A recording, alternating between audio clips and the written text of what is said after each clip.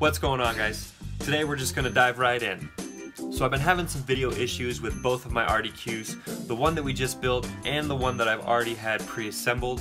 So we're gonna go in and we're gonna look at some of the things and components that make up obviously the video system, and we're gonna change things out, kind of switch some parts around, and just kind of dive in and just really look at things all together to figure out what's really going on. So without further ado, let's go ahead and just get this thing started.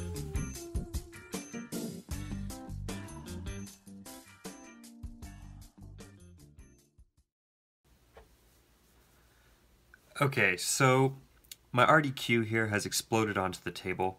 Couple reasons here.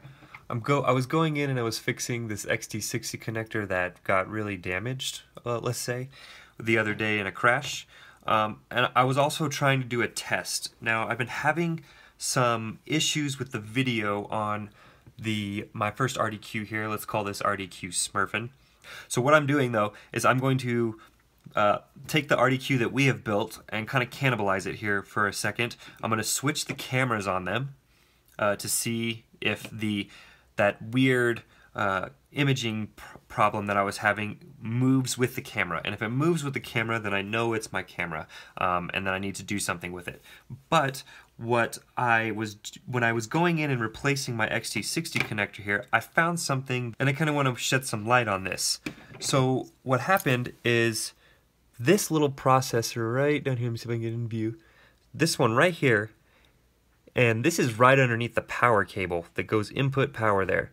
This one right here, I believe, could have been possibly, maybe, touching my USB for my flight controller. Now, I don't know about you guys, but to me, that sounds kind of like a problem, or it would create some problems. After I tightened my stack down, it was kind of squished in between there. So my solution is I rotated it.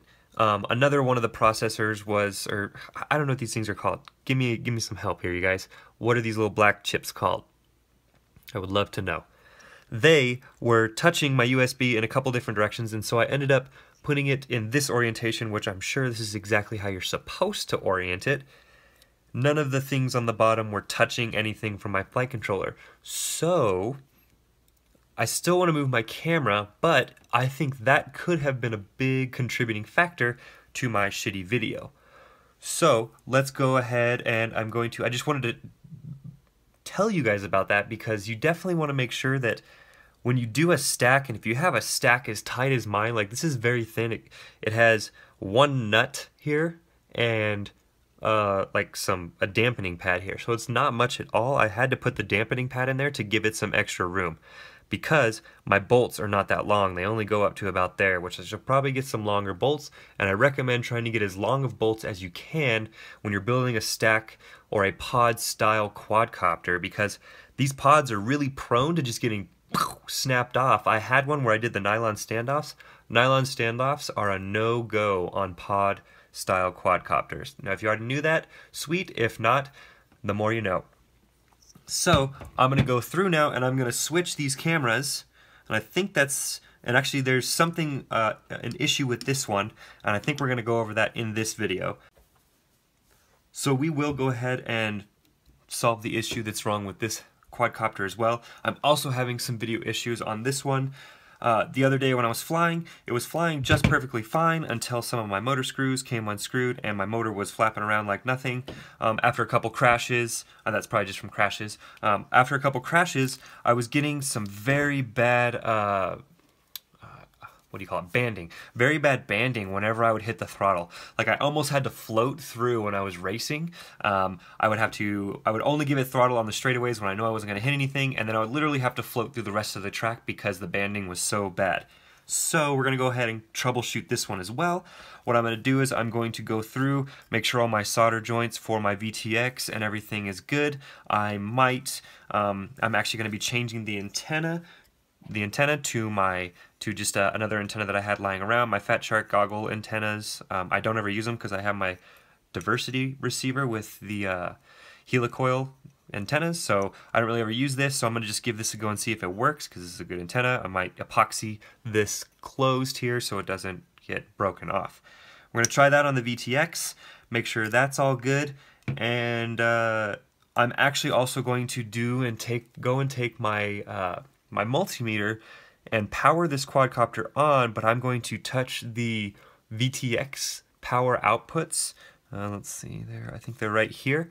The VTX power outputs, I'm going to touch those with my multimeter and make sure it's only getting 12 volts, because if something's going wrong there and I'm getting full direct power, then that means the regulator on my PDB went out, and or the LC filter could be having something wrong with it. So we're going to go ahead and troubleshoot that today as well. So I'm going to go ahead and get this one back together while I take this one apart with the camera switched over, and while we have this one disassembled, we'll go ahead and troubleshoot it.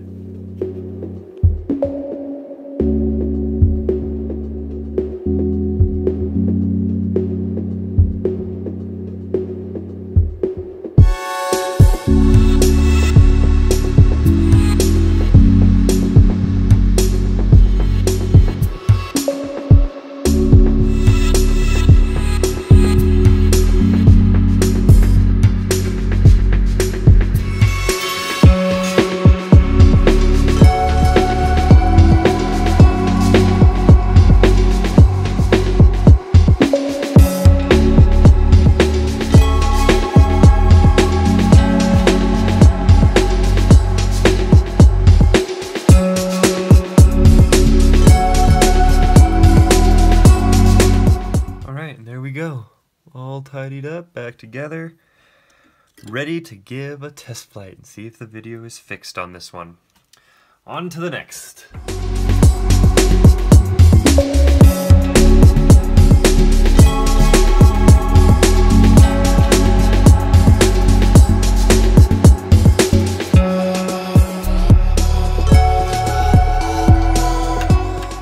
Do a continuity test, make sure we're not shorted.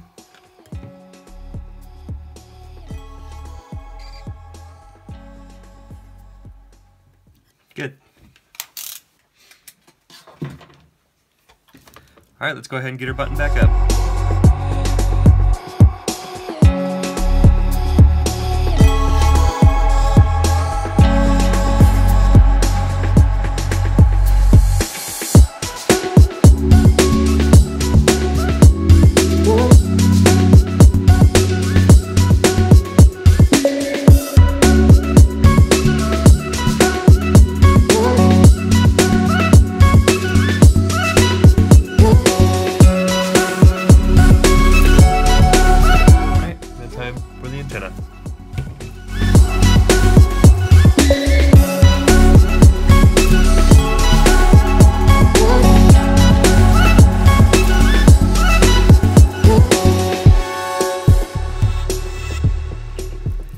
Well, I think I found my issue.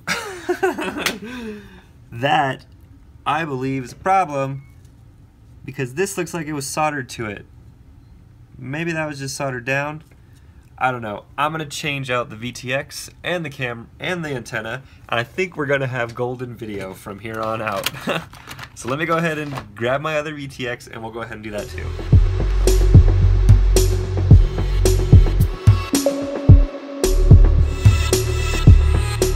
Show you what I was talking about. So do you see how this is soldered on right there?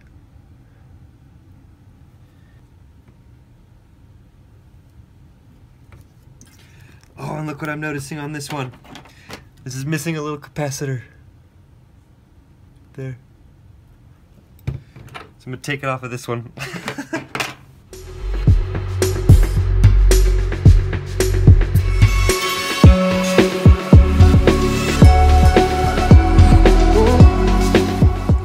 Is it just solder point 1, solder point 2? Let's give it a try.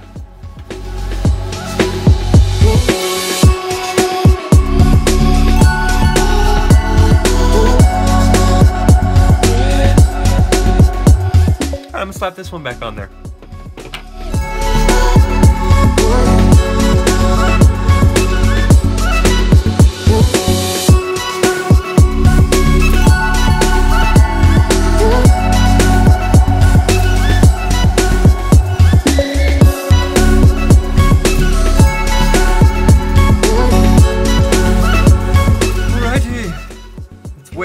but it's ready. Alright, so we're ready for a test trial on this one and the RDQ Smurfin. So I guess if you see these guys next video, well, not next video because I've got, oh yeah, if you guys see these quads in the next video, then you know it didn't work. So we're gonna go ahead and give those quads a test fly. I'm gonna see if I have any video issues still, and if I do, I'm gonna go ahead and record that with my DVR and see if I can't get you guys to see it as well. You can definitely gather from today's video that you want to check things out whenever you're going in to replace one thing. Even though you may only have one problem, like my XT60 connector was broken, I had a couple other things going on that I wanted to look more into. And definitely if you're trying to build a very tight stack, you want to make sure that nothing is touching from stack to stack. You want to make sure you have a really good separation in between both of them, because that can definitely cause problems. So that's why we went ahead and fixed that one today. And you know, issues can always be as simple, not always, but sometimes just be as simple as changing your antenna. So hopefully that's what was really wrong with my the other with the RDQ that we built, but we did go ahead and find that VTX issue as well. So hopefully that whole thing just kind of solves the issue, and I have great video from here on out. So I want to thank you guys for joining in today and really watching the video. It really helps out. Leave any comments on if you have any questions on anything that I'm doing, or if you have any tips or answers to questions that I've been asking throughout the video. I definitely don't know everything, and I'm not trying to say that I do know everything, but I'm always looking to learn more about this hobby that we all love. So I want to thank you again. Like, share, subscribe, comment. Thanks for joining, you guys.